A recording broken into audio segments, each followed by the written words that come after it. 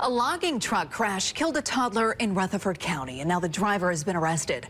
Tennessee Highway Patrol says 61-year-old Christopher Holloway was behind the wheel of that logging truck with an unsecured boom. That boom swung into oncoming traffic along Couchville Pike, hitting a Nissan Versa.